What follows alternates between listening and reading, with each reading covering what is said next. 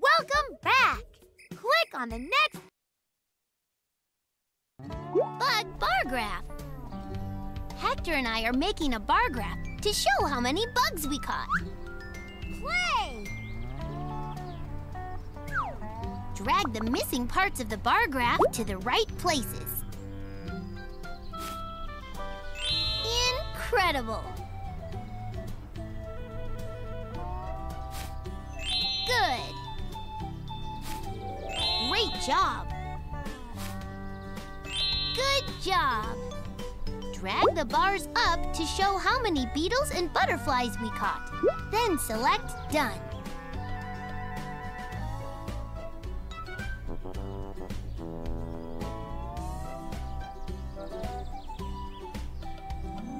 Drag the bars up to show how many beetles and Drag the bar up to show how many butterflies we caught.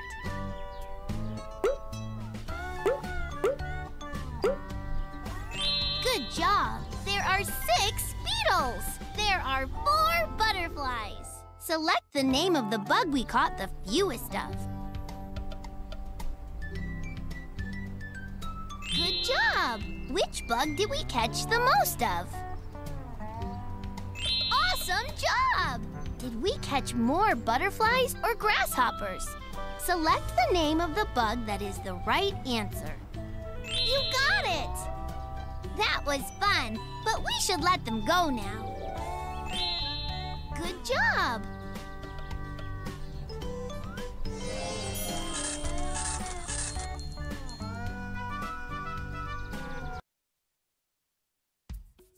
Great job! Click on the next activity.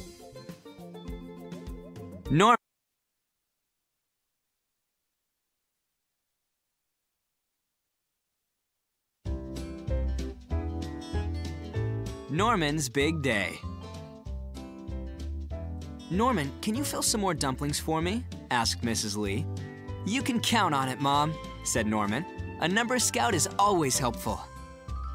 Norman carefully filled more dough wrappers with pork and cabbage for the Chinese dumplings, while his mom measured and mixed ingredients for the sauce.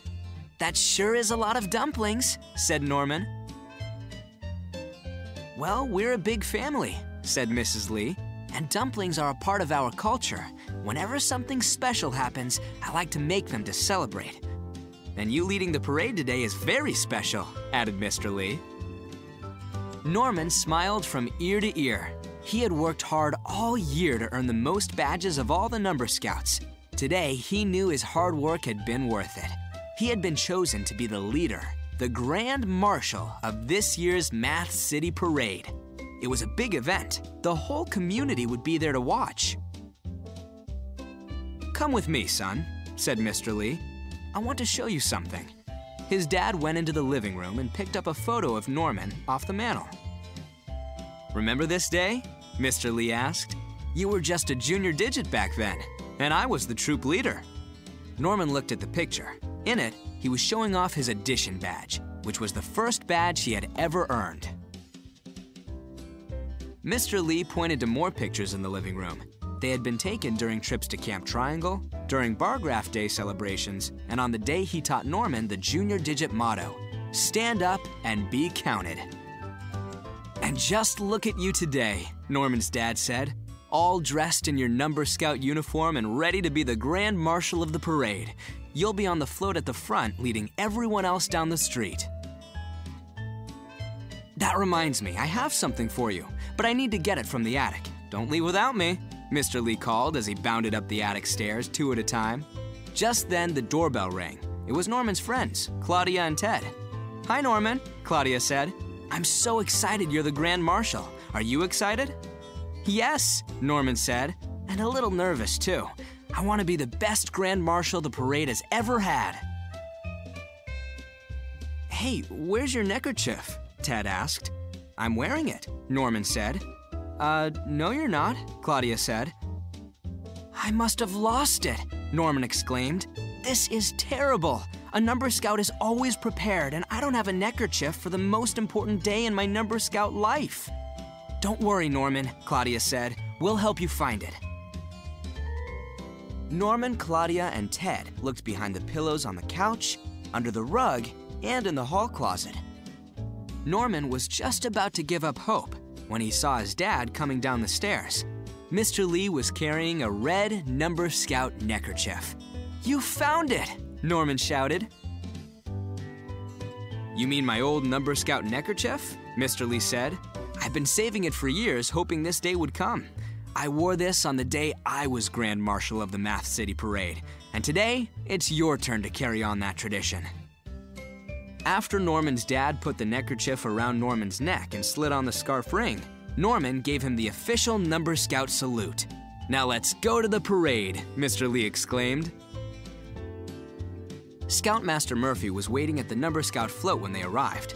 Ted pointed to the giant measuring badge on the float. "I earned this badge for making dumplings," Ted explained, "but not the Chinese kind. I used my aunt's recipe from Poland. The kind I made are called pierogi." Then Claudia pointed to the huge number sentences badge. "My abuela helped me practice for that badge when we were adding up all the things we put into my sister's birthday piñata." "The float looks great," said Scoutmaster Murphy.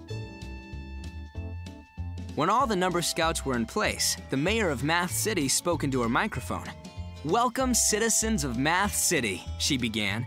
"We all come from different cultures and traditions, but we all share a love of community and math." As the crowd cheered, the mayor held the microphone out to Norman. "Grand Marshal Lee, do you have anything you'd like to add?" "Yes," said Norman. 1, 2, 3, go! The parade had begun.